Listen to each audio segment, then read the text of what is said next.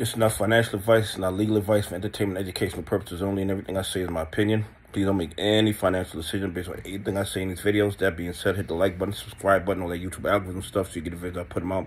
See what I'm thinking, see you analyze that data. I did a video yesterday where I said that Ken Griffin Citadel could be Madoff 2.0. And even though I knew a little bit about Madoff, I didn't have the full depth of what he did. And after watching that Netflix special, the entire series or miniseries, whatever you want to call it, I've come to the conclusion, and this is just my opinion, that Ken Griffin Citadel is a lot worse than Madoff. People say that Madoff stole $64.8 billion. But according to that miniseries, he really only stole $19 billion. And I'm not saying $19 billion to make it seem like a small number. But the $64 billion that he's accused of stealing, the value of the Ponzi scheme, was alleged profits that he told his investors was in their account. So in reality, they gave him $19 billion, and what would that be? $45 billion of it was supposed to be profit that was never there. All he was doing was just making fake statements and doing trades the next day. Like they say in the movie, betting on the horse race after the horse race.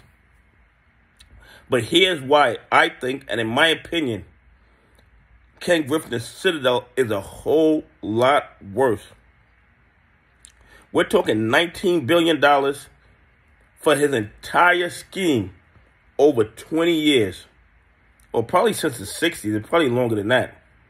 But here's how Ken Griffin and Citadel's a lot worse. Ken Griffin and Citadel have over $65 billion in shares sold, not yet purchased. Okay? So, just that one incident surpasses Madoff's entire Ponzi scheme. Because we all know that that's a Ponzi scheme. How rich can you possibly be if you can sell $65 billion worth of stuff and never have to buy it? And you're sitting on that $65 billion in cash, and you're saying that's profit, and then you're telling your shareholders and you're telling the world that you're up all these billions of dollars, and you're not taking account that 65 billion is old. It's old, but you don't put it in your balance sheet. And what's worse about it is Citadel estimated the value at $65 billion. And this is just one set of transactions. And think about all the buying pressure that Citadel took out the market by just selling shares that didn't exist.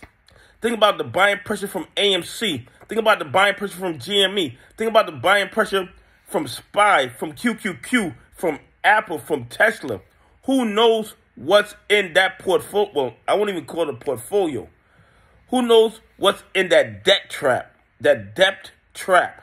Okay? And they say it's $65 billion. It could be a whole lot more. So as far as I'm concerned, after watching that Madoff documentary, Ken Griffin's Citadel is going to be a lot worse Ponzi scheme than Madoff. Anyway, please leave some comments and tell me what you think. If Madoff only really took $19 billion from his clients, and in one set of transactions, Ken Griffin Citadel has $65 billion in shares sold, not yet purchased. Who do you think is running the biggest Ponzi scheme? Madoff or Ken Griffin? Please leave some comments. Anyway, have a great day. God bless. And I appreciate y'all on this journey with me.